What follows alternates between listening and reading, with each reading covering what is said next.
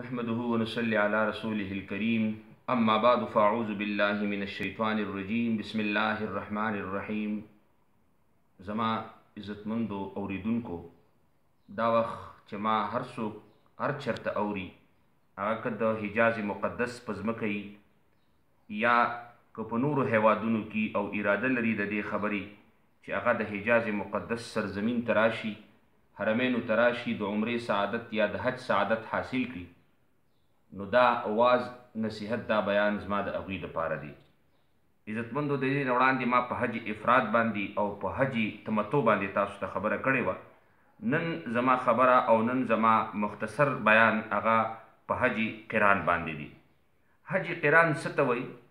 حج قران هغه حج ته ویل کیږي چې په هغې کې په یو احرام سره ته عمرم وکړي او ته حجم وکړي، عمرم وکړي او ته حجم وکړي په یو احرام سره، نو هغې ته حج قران وایي. د قران معنا ده پیوست کول، یوځای کول. په دې کې عمره او حج په یو احرام سره چې کوم دی دا پیوست شي او یوځای کړی شي.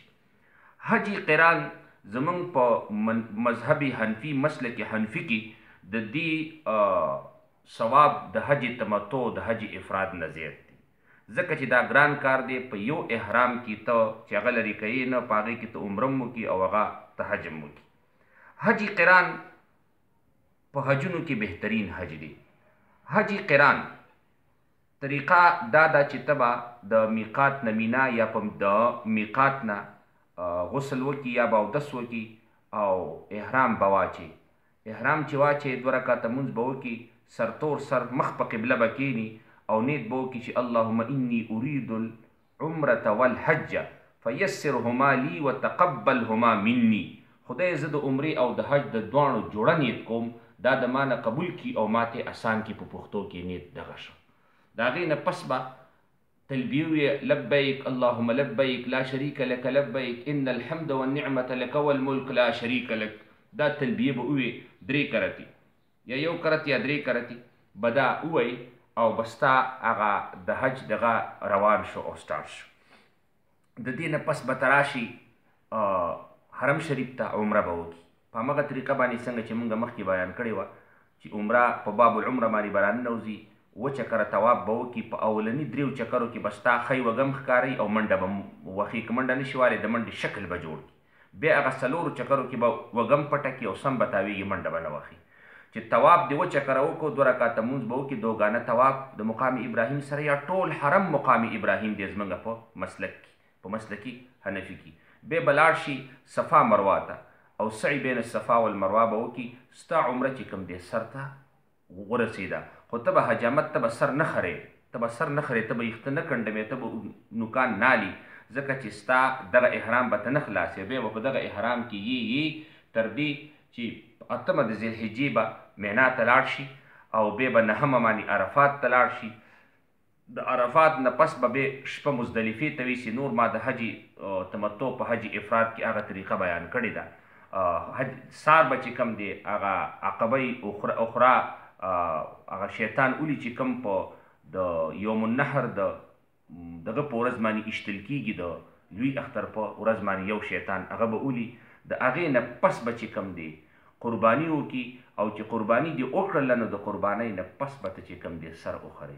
بیا ستا دپاره هر څه حلال دي سیوا بیبي ته د ورنږدې کېدو نه او د بوسو کنار نه چې د هغې نه به ځان ساتي.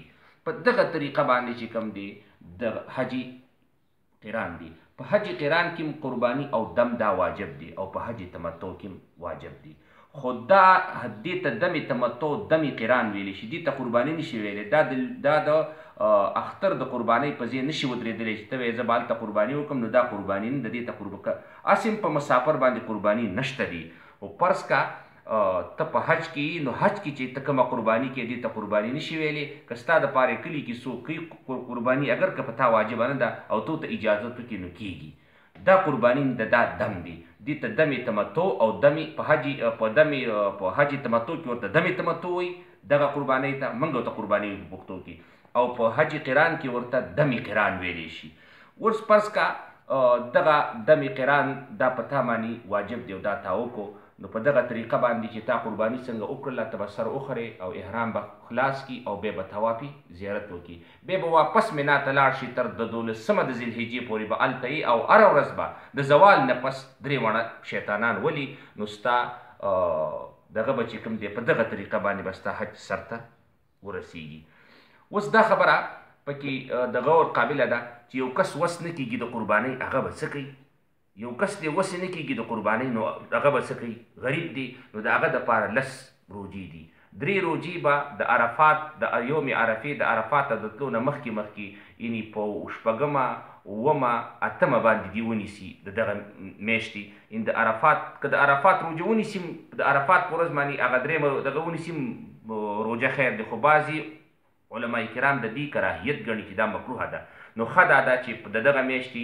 په 8مه 9مه او 8مه باندې 3 روجې ونیسي او باقي 2 روجې چې کله ته د حج نه فارغه شي او ایام تشریق تیر شي نو باقي 2 روجې به ونیسي او ښه دا ده چې کور ته راشي نو هغه 2 روجې ونیسه په دې معنی دا 10 روجې به ستا د هغه قربانۍ په ځای باندې ودرېږي که چېرته ستا د قربانۍ وس نه کېدي یو کس دی غریب دی حج تمتع یې وکړو حج قران یې وکړو بیا اوس پیسې نشته چې قرباني پرې وکړي یو څه څاروی نشته یو څه پیسې نشته چې دغه پرې والي څاروی نو دا د دغه 10 روجې ونیسي دا د هغه قربانۍ په ځای باندې ودرېږي نو عزتمندو دا د حج قران په باره کې ما تاسو ته یو څو خبرې وکړلې یو مختصر بیان انشاءالله د نورو موضوعګانو سره چې مدینې ته کم تګ دی یا کم په احرام کې د تا نه کم جنایات وشي کم موږ وایو چې په هغې دم لازمیږي انشاءالله دغه 2 بیانه په دې کې پاتې دي بیا به په نورو موضوعګانو باندې انشاءالله تاسو زموږ هره هفته یو بیان تاسو په د میا عبدالجبار صاحب د پاڼې نه د فیسبوک د پاڼې نه چې کوم دی تاسو ګورئ